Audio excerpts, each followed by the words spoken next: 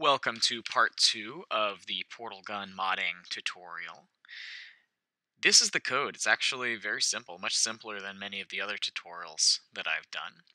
We have a main function, and we have a function that happens when an arrow hits, and we have a function that happens when a player moves. So we'll talk about those in just a moment. And then we have a function that builds a portal. That's the longest one, but it's actually probably one of the simplest because it just uses the drone to build up a portal.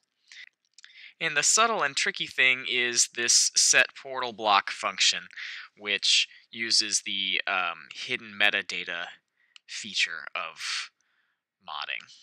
First, let's dig in on the main function, because that's where everything starts.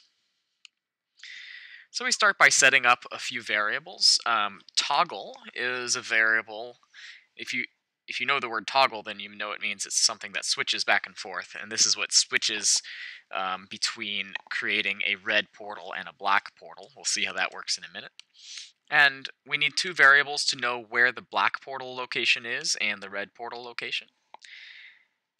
And then we set up the server so that whenever there's a projectile hit event, it runs our onHit function, which we'll look at in a moment.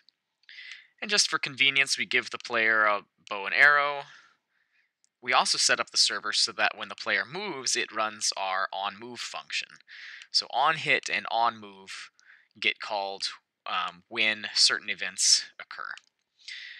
And that's all that main does. It just sets everything up. So the player's ready to shoot with a bow and arrow, and we have events that are ready to trigger our functions whenever things happen in Minecraft. And we have a few variables to store information as things happen. And that's all. That's all for the main function. In the next video, we'll talk about the onHit function and the onMove function.